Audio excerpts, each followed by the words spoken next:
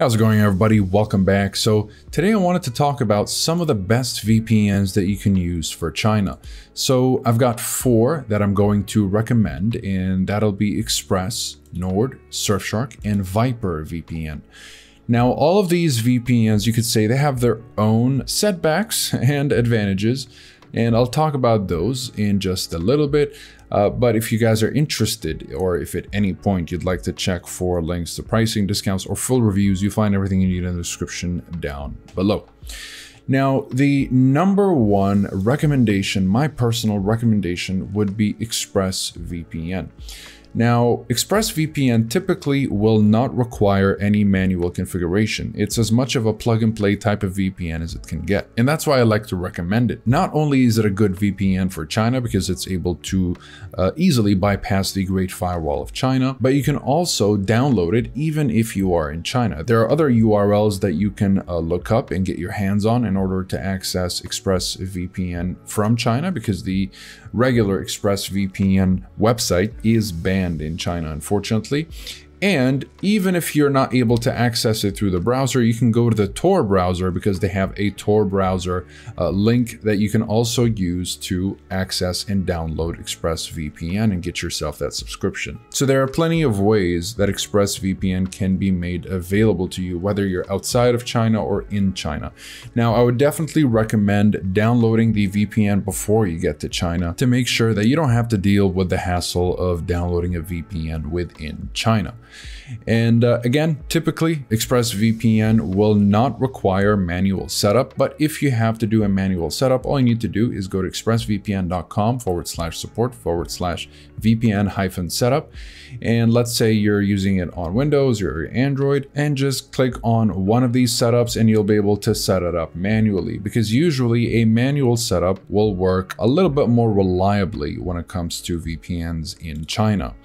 Now, if you go to the settings, I would always recommend keeping the kill switch on and keep the protocol selection on automatic. That way the VPN will decide which protocol to choose depending on what's going on with the Great Firewall of China. Sometimes OpenVPN might work, other times TCP. So just keep it on automatic and let the VPN make the decision for itself. And also keep the kill switch on, just in case the VPN connection disconnects. It will also disconnect your internet so that the Chinese authorities or ISPs won't be able to know what you're doing online. So this will make sure that you're only going to be connected to the internet while you're secured by the VPN. Otherwise, it will disconnect you from the internet altogether. Okay, so that is it for ExpressVPN. Viper VPN is a great option. It's another great option. Though what I don't like about Viper VPN is that you don't really get to access any streaming services. It's not exactly the best VPN for accessing streaming services and whatnot.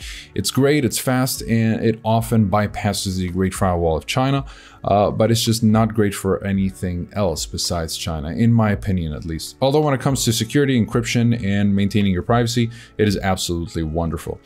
Okay, now when it comes to NordVPN and Surfshark, these are great, and you can try to use the regular configuration of NordVPN and Surfshark without having to do any manual configuration, although you probably will have to at some point to make it work with the Great Firewall of China. At least if you want it to work reliably, you're gonna have to, just go to the manual setup right here, for example, with Surfshark, and look at the manual setup for your specific device and go ahead and set it up. It's typically not that difficult, and you can always talk to the live chat support if anything arises. But these are the top VPNs for China. They're typically quite a bit reliable. In my opinion, the most reliable one is definitely ExpressVPN, followed by Viper VPN and Nord and Surfshark. So that would be my recommendation for some of the best VPNs that you can use in China. And again, they're all great. They all have a kill switch. They have a no-logs policy. They maintain your privacy. They'll protect you on public Wi-Fi and whatnot. But at the end of the day, it's up to you what you want to go for. depending on your situation. If you're interested in learning a little bit more about them, you'll find the full reviews down below, and you'll find links to pricing and discounts if you're interested in saving a little bit more money. And keep in mind, they're all covered by a 30-day money-back guarantee anyways. So let's say you got one VPN and it's not working in China for whatever reason, you can just ask for the refund and you'll be good to go. And you can just go ahead and get another subscription with a VPN that actually works. So let's say you went for Viper VPN and it didn't work. You can still request that 30-day money-back guarantee. Same thing with ExpressVPN. Although before requesting a refund, I would recommend talking to the live chat support. They might be able to help out with something. Maybe there's a little step that you missed or something that you're doing that may not be allowing you to get your VPN to work within China. So always talk to the live chat support, try to solve the problem, and if it doesn't work, just get your refund. So that's pretty much it for this video. Comment below if you have any questions. I'll be happy to answer all of them. Like and subscribe if you'd like to support the channel and stay up to date with everything VPNs and cybersecurity. Thank you guys very much for watching, and I'll see you in the next one. Have a wonderful day.